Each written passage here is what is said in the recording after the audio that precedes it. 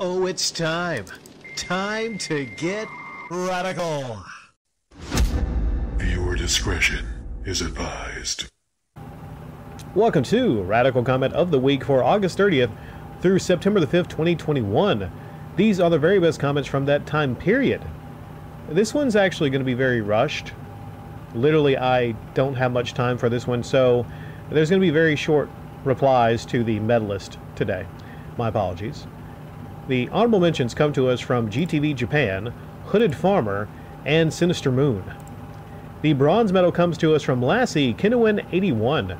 Completing actual collections doesn't work as a goal when there's more people wanting to do it than there's copies out there.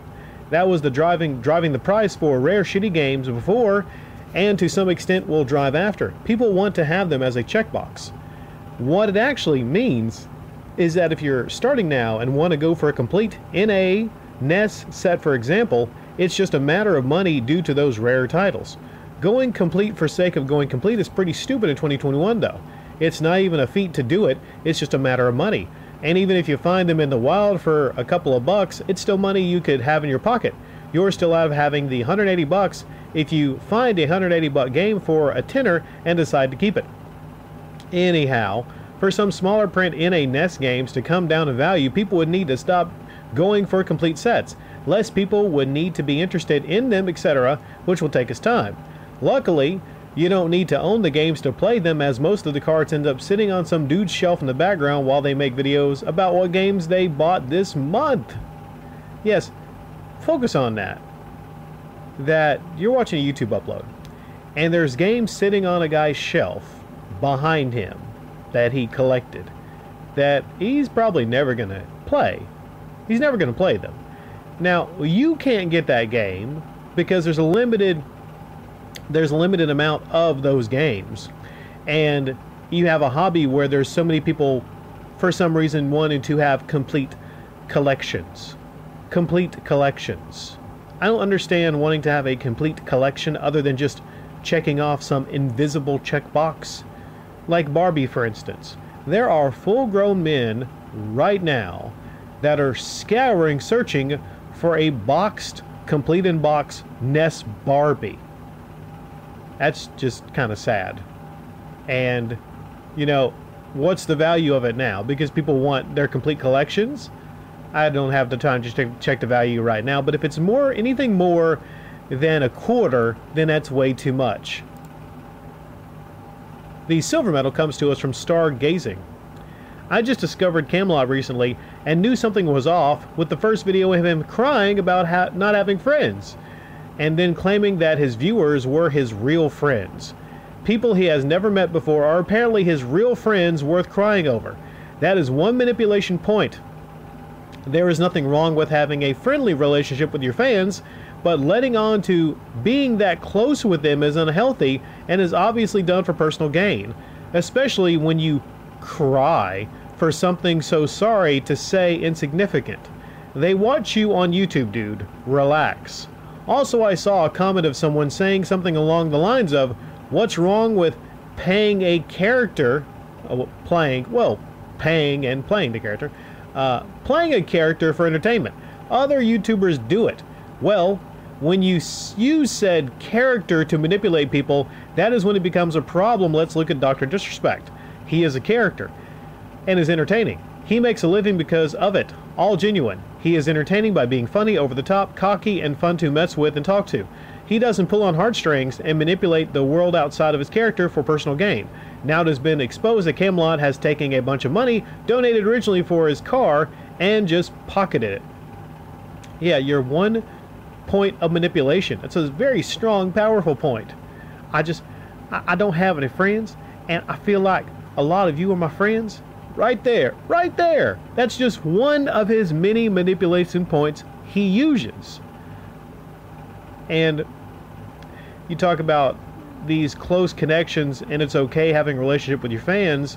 Yeah, it's okay if you're not in a situation to where you're crying on YouTube, literally trying to cry on YouTube because you don't have any fucking friends. Get the fuck over it, you know? I mean, that's one point of manipulation. If I had the time, stargazing, I would go into several different points of manipulation. But that is one very strong manipulation point, and that's why we call him a sympathy variety e-beggar on YouTube. The gold medal comes to us from Johnny Rivera. I played through the Halo trilogy last year, Halo 1, 2, and 3, on Xbox 360, and I had a fantastic time. Halo was a franchise I always liked, but never had a chance to play through the actual campaigns until now. When I was a kid, my older brothers always played tons of games on Xbox and the other consoles. We had like 3 major consoles at the time, and split-screen Halo 2 was my favorite thing ever. We always had fun shooting the rocket launchers at the floor to see who would go up the highest, laugh out loud. It sucks that Bungie doesn't work on Halo anymore. I remember all the cool stuff Halo did back then, like the guest character in Dead or Alive 4, and then the Hayabusa armor in Halo 3 based on the Ninja Gaiden series. I found out it was a Master Chief Collection and immediately went into Halo 3 multiplayer, laugh out loud. As for games that bring back bad memories, last year in April, my dad passed, and during that time I was playing the new Animal Crossing on Switch, so for about all of April after his passing, I felt that I ended up using that game as a coping mechanism to deal with the trauma. I still have nearly 200 hours in that game, but it's hard to go back to it because all it does is bring back that period of time. Lately, my mom had been obsessed with playing Animal Crossing, and I feel it's made me want to play the game on occasion, because I remember the joy I had playing the series. I grew up with the Animal Crossing series and played every main entry since the original on GameCube, so I was excited for this one, but sometimes life happens and something can take away your enjoyment. Didn't want to be a downer for this comment, and I know it's a really long one, but yeah, sometimes games can bring us both good and bad memories. Stay radical. I'm thinking right now of games that I've played with people. My apologies for the notification. I'm thinking about games I played with people that brought me a lot of joy, intense joy. Tekken, for instance. You know, one of the funnest times I had was just playing, drunk Tekken with people, and I wound up actually punching a hole through my wall just out of frustration because one person kept using the same maneuver over and over again. Literally, I punched a hole in the wall. Right now, I fixed the hole, but I laugh about it, and I put a poster over the hole. That's a great memory. But then I have the bad memories, remembering games that I played kind of to cope. I remember my grandfather passing on, and I found out about it, and I just played a game. It wasn't even I didn't even play a game specifically that had anything to do with it, because me and my grandfather, we never played games together, but I remember just one night playing a Need for Speed game, and I kept going over race after race after race, and I wasn't even paying attention to it. Like I was literally holding the controller, kind of just coping with the news that my grandfather passed on. Most recently, my best friend passed on in 2019, and me and him used to play Dying Light together. And it's hard for me to go back and to play something like that game. And of course I'm going to play Dying Light 2, because I asked myself, is it really worth it? Is it really worth holding on to the pain of those memories, or just trying to focus on the joy more than the pain and to move past it? It's a choice that we make. It's a choice we make when we look back and we focus on the bad moments and the bad memories. Whether I think the best thing is to focus on the joy rather than the pain. And your situation, look at it this way: you're lucky enough to still have your mother, and she wants to play Animal Crossing with you. There'll be a time in the future where you'll look back and you will regret these little moments right now that you could be having with your mother.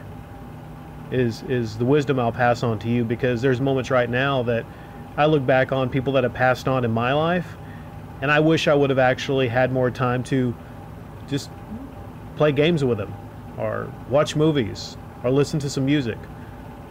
These are memories, and this is pretty much all we can control in life, is the moments we make right now.